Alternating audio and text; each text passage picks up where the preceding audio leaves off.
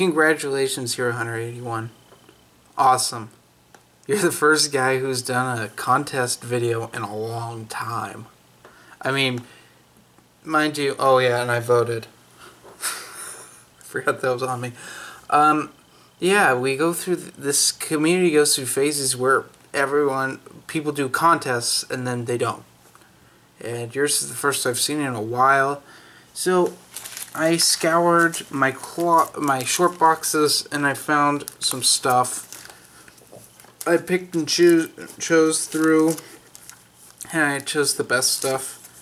And just some interesting stuff. I'm a little disappointed that because I just sold my I sold my run of Miss Marvel on eBay, so I don't have my first appearance of Kamala Khan as Miss Marvel. So, oops. Oh well. I'm gonna start off with, this is all new Fathom. This is the last mini-series of Fathom. This is cover D, but this is the comic shop I go to is Collectors Inc. And so this is just a weird variant from there that I like personally. Even though the series is just not that good, but it has beautiful art. Next, we're going to move on to some Star Wars here. Mind you, this isn't going to be a complete Star Wars thing. I chose 3. This is Legacy number 1. This is the first full appearance of Kate Skywalker. This is also the first full appearance of Darth Krot, who would become the main villain for this series. Then I go to Legacy number 7. Now this is an interesting issue. I wish I had Legacy issue 8 as well. They made an error, and they drew the wrong character into a scene, so it didn't make any sense. And so there's a page in the next issue of this where they correct the error. Yeah, Kate slept with the wrong girl. That's literally what it is. Yeah, it's quite humorous. Next, Legacy Volume 2, Issue 1. This is the first full appearance of Anya Solo.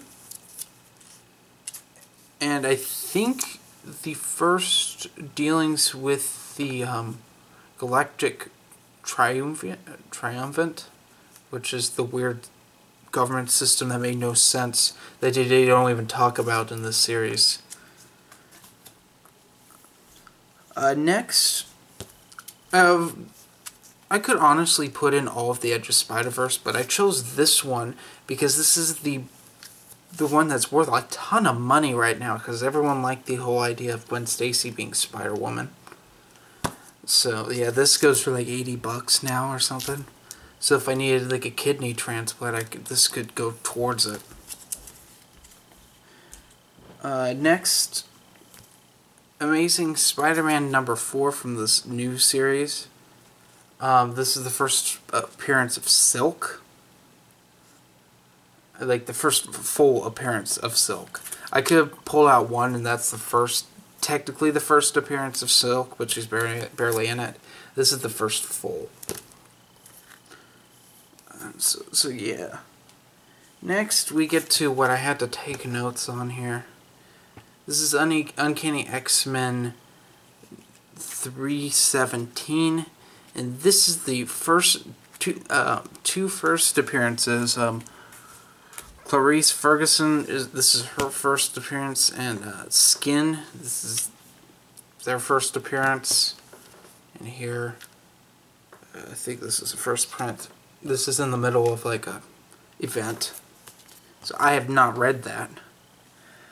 Next, I have X Factor issue 17. And this is the first appearance of Richter. So that's cool. Then I got X-Force number 11. This is the first true appearance of Domino, because she was in it before, but it was like an imposter. Next, New Guardians issue 2. This is the infamous issue where they fought a supervillain who was powered by cocaine. Yeah. It was the 80s.